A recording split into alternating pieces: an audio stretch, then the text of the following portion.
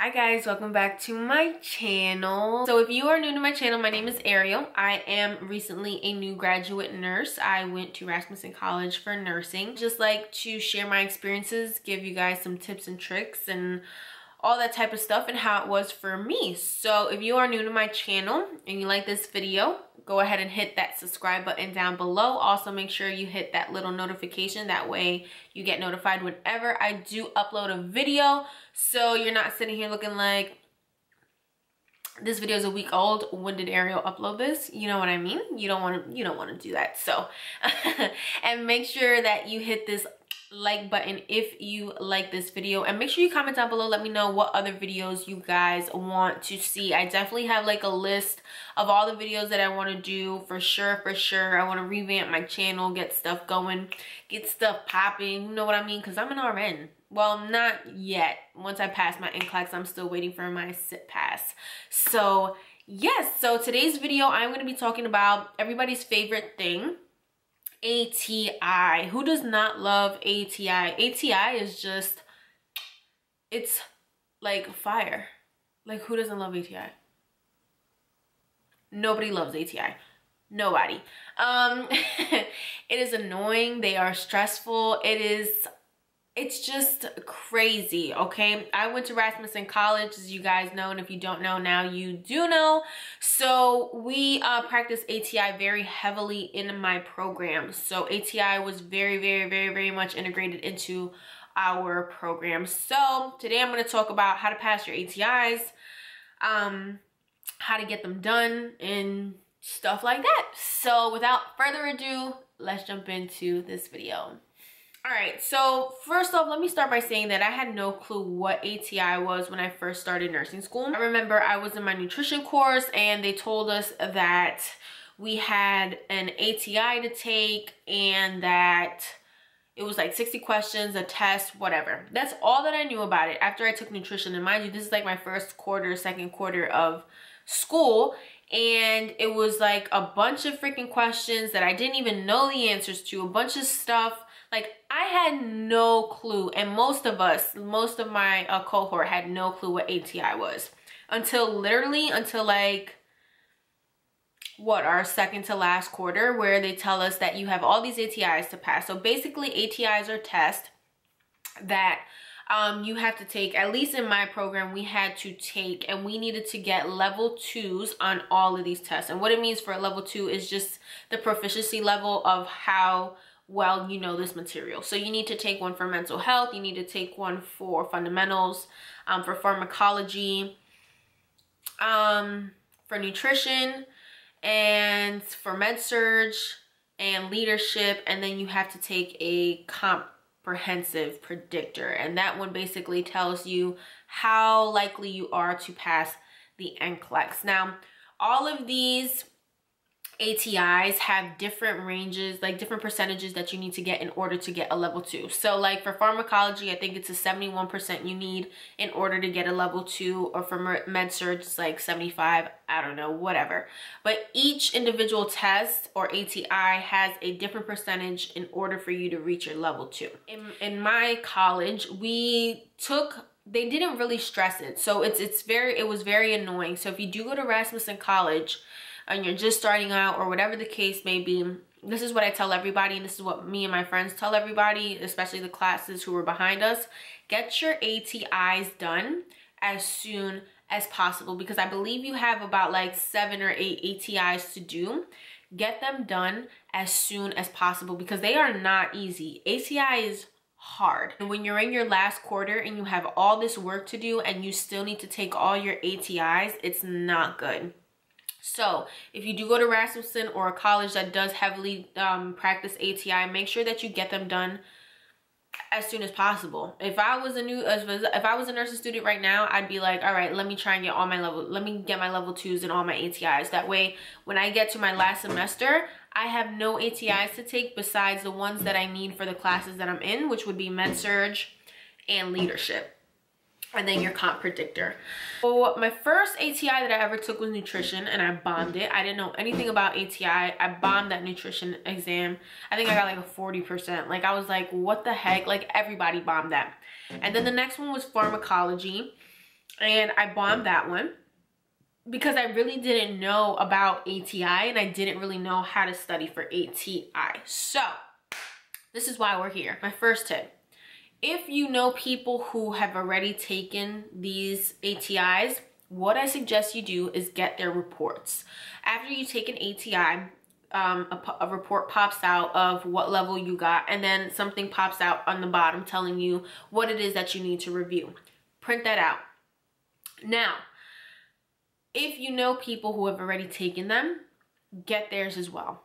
Because not everybody is going to have the same thing on their ATI that they need to improve on and work on. So what I'm saying is, if you're taking pharmacology ATI, you may have a lot of stuff about digoxin, but then this next person might have a lot of stuff about bronchodilators. So make sure that you get reports from other people. If you know people who are ahead of you in cohorts, see if you can get their reports. That is what I do. That is what I've been doing mostly.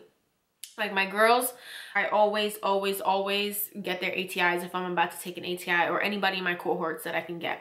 And I try to get the report for the retake that I'm taking. Okay, so this is my ATI page.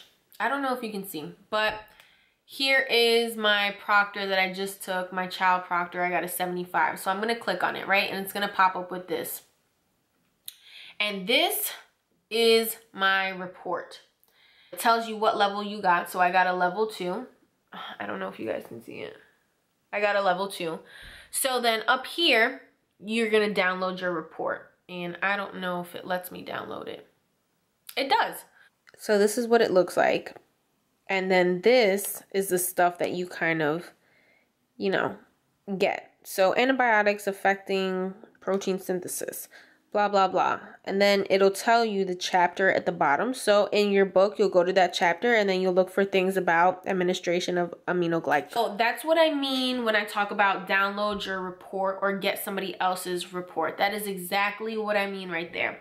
That gives you all the information that you need in order to pass that ATI. Now, at Rasmussen College in your last quarter, is when you have capstone. And capstone is basically where you take all your ATIs, and you can only take one ATI a week until you pass that ATI with a level 2. So if I take pharm on Monday, right, and I don't pass it with a level 2, I can't retake until the following week, which is stupid, but nonetheless, whatever. Now, if you take pharm and you do pass on Monday, you can go ahead and take again. If they have a proctor, you can take another one on Friday. That's usually how it works. So this is why I say that you need to make sure that you get them done, because time runs out very quickly.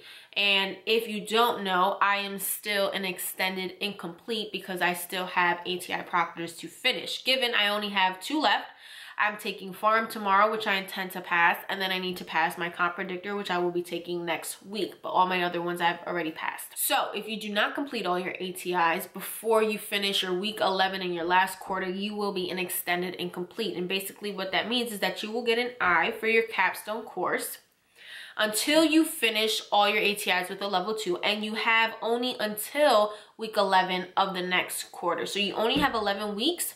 If you do not pass all your ATIs in that 11 weeks, you will fail the course and you will need to take it again. Now, this is why I'm saying get them done quickly. So when you are studying for your ATIs, if you are taking it for the first time, which you probably shouldn't be if you're in capstone, you wouldn't be taking any of the ATIs for the first time because they kind of correlate with the courses that you're in. Like in adult 1, you'll take the fundamentals ATI. In mental health, you'll take mental health. In your maternal class, you'll take maternal, and you will take child. I suggest getting the ATI books. You can get them on Amazon. I'll link them down below, and I suggest getting those. Now, what I have is the ATI app. It's called ATI Reader. And this is it right here. And this basically what it is all the ATI books on your phone, which I like better. So you just put in your information, it'll load up, and then you have all your books right here.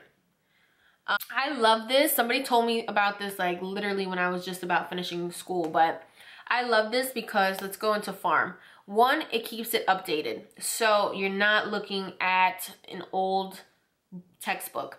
2, you can go up here to this corner. It'll give you like all the units and the index and all that good stuff. Like that. And you can go in, you can see cardiac rhythms, and basically it has all the information in there for you. I like using this as opposed to the book because it is much easier, because when you print out the reports, it's going to tell you a specific category that you need to go to, and it's going to tell you the page of that category. So if it's about digoxin, it'll say chapter 45. So you go to chapter 45 in here, and then you can look it up and find digoxin. Like chapter 45 here is antibiotics. You'll click on it and then you'll read through until you kind of find the information that you need from the report.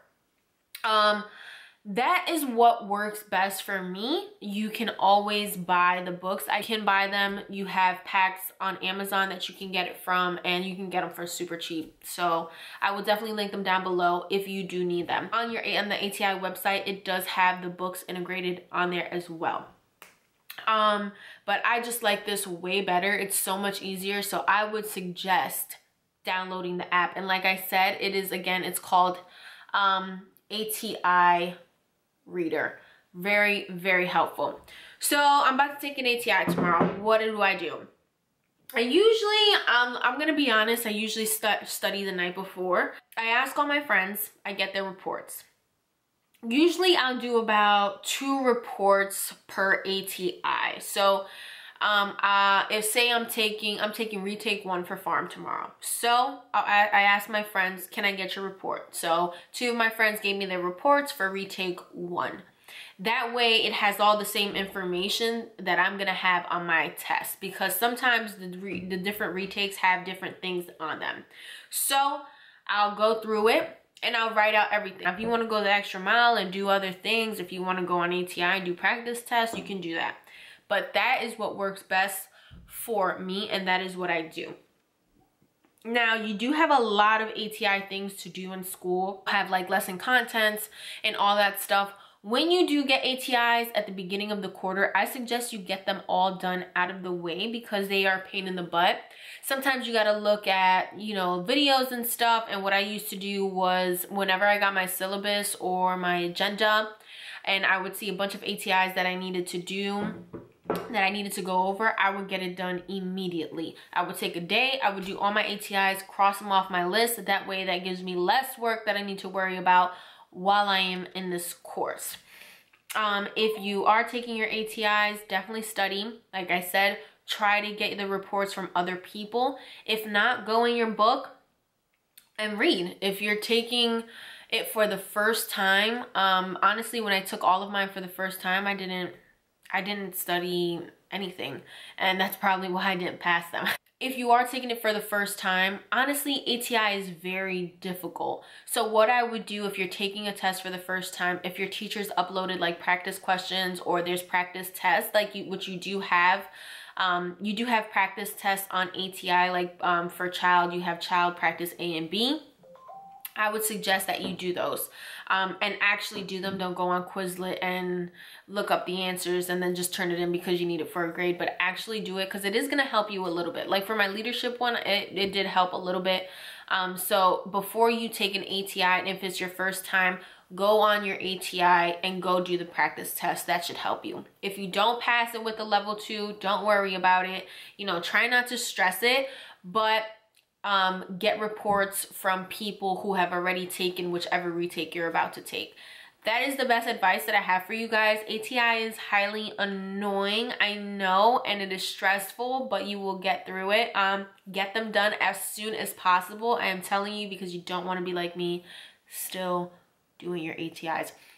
And there's actually people from my cohort that still have like all of them to do, all of them. So make sure you study, make sure you get your level 2s, get them done. I hope this video helped you guys. Make sure you let me know any other videos that you guys want to see. I hope this video was informative for you guys, for you students that are doing it right now.